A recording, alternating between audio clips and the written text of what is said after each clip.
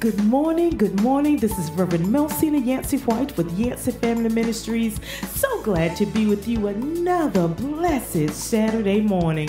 For this is the day that the Lord has made, and we will rejoice and be glad in it. We have a made-up mind, but we will intentionally give God the glory. Amen. I want to start my good morning shout outs, always starting with my loving husband, Reverend Johnny M. White, Senior Pastor of Olive Grove Missionary Baptist Church, and good morning to our church family. I want to say good morning to my monthly subscribers. God bless you for continuing to plant a seed monthly. I appreciate you so much.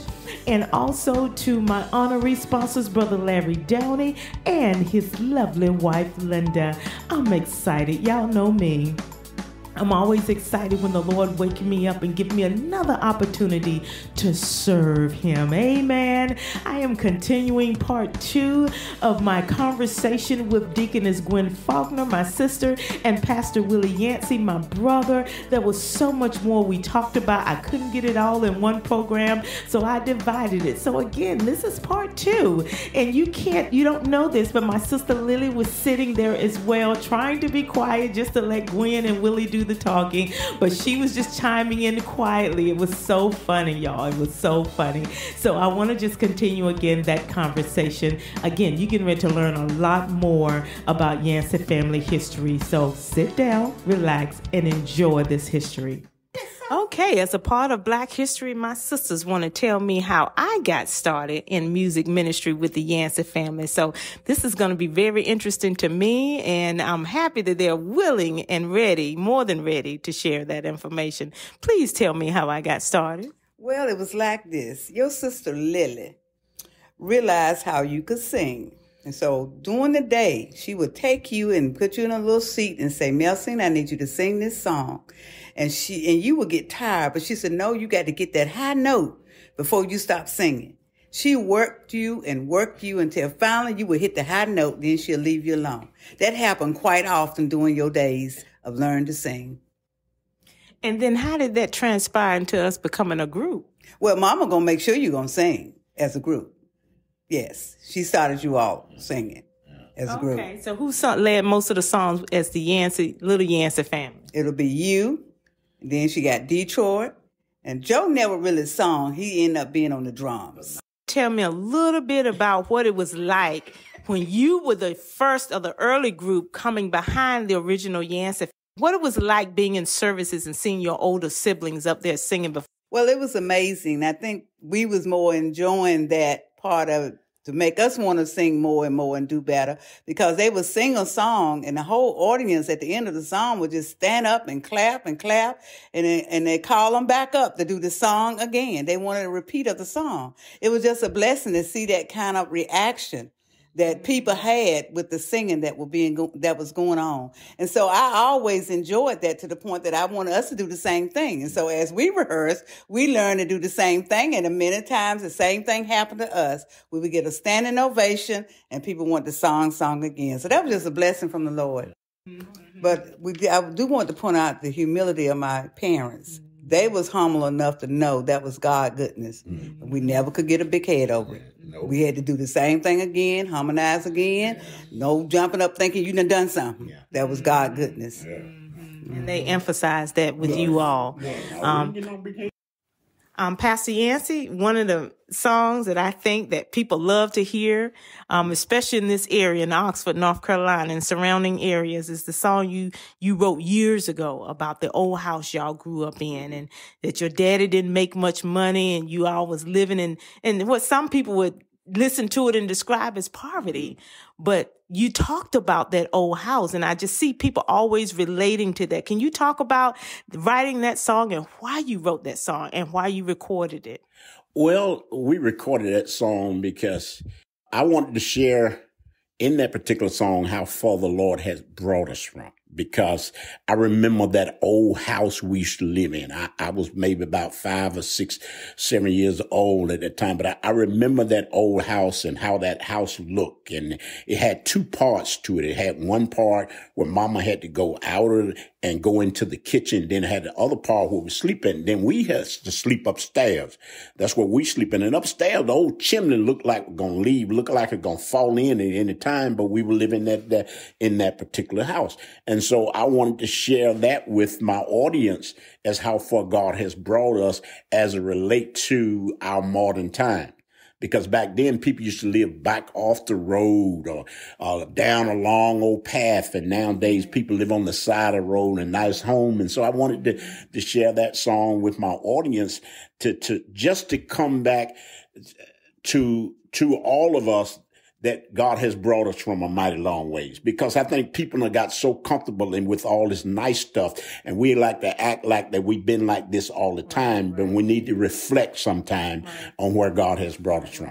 And I remember being in some of the services, seeing the people respond to the details and the story about the window and the cold weather out and how much Daddy made an hour. That still blows my mind, how God was providing for us. Daddy didn't make much money. He had a house full of kids, and how God provided. But you also, you talk about it because there's plenty of people that can relate. Yeah, sure. Back then, everyone was sort of in no better shape than the other one. All of us was on farm and tended to background and so forth. And so I wanted to share that song. And when I sing the song now, I sort of add a lot to it because I wanted the people to understand, we haven't gotten so cute and so up in there now, we don't bother to praise God. And then I goes on to talk about how Mom used to get up early in the morning, she'd be cooking, she'd call us all up to breakfast when we get in. I get that molasses. I used to love molasses back then. We had that cow butter. I used to love to put that homemade cow butter over in that lass and take that plate and sit it on the stove, let that mix it all up together. Mama cooked them whole cake, and I take the whole cake and sit there, sop that last with the bread in my hand and drink that cow milk, man, that buttermilk, man. And that's how I grew up, being big and strong, eating that kind of food, And so I just want to share that in that particular song. And I think a lot of people can relate to that time. Yeah. It's clear in every service that people can relate to that and they appreciate hearing about it. Yeah. And it's not degrading. We're glorifying how good God has been. Because even then he was providing. All the time. And even now we see that he's providing in a different way. Yeah. And not to judge anybody's way in which God is providing for them, but God is a provider.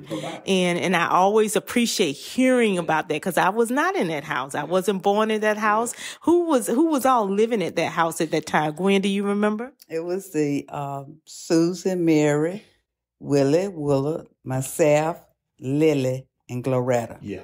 Oh, wow. So Larry, Joseph, myself, and Detroit wasn't in the picture yet. No. Okay. But I'm glad we got to talk about that because I still love the story. I still love the song. And that song is on one of the albums. Yeah. And it became popular when you published, when the album was recorded and released. And I'm trying my best to get my hands on a copy of that. But I'm going to keep trying. But thank you again for sharing how that came to be and for sharing the story with the community. But thank you all so much. I appreciate your time today. This is rich. I pray that all the kids and the grandkids get to hear some of this rich history and that they were born into. But thank you all so much for being here. You're welcome. You're welcome. You're welcome. Thank you. Ain't God good? Church, ain't God is so good? So good to me. When I think about when I was at the age of 6 years old, we used to live in a house that used to sit way back over in the woods.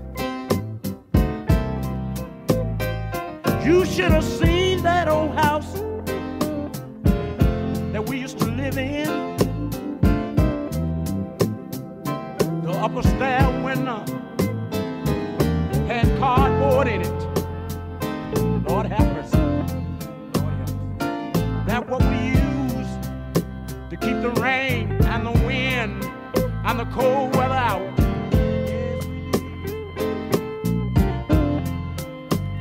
Oh, you should have seen that old chimney that was in that house. It looked as though it was going to cave in at any time.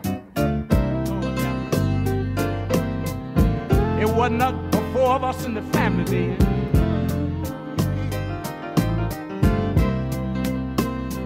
And my father had a job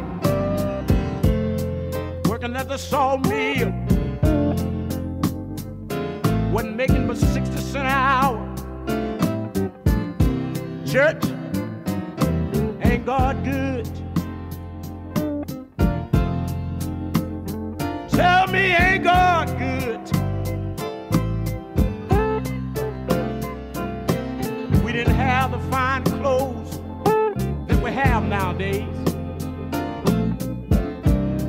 And we didn't have the fine food to eat. But the such little that God I blessed us with.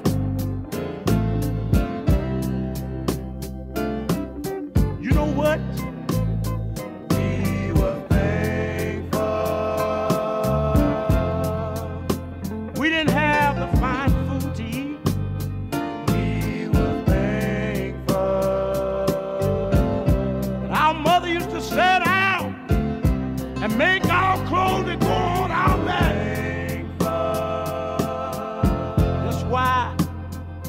I can tell the world everywhere I go, God is good. So good. Every time I look back over my life, when I was sick, He brought us from nobody but Jesus. A mighty long way. Oh, was nobody but Jesus who healed my body. Every time I think about the mountains I've climbed, God brought me. Nobody but Jesus.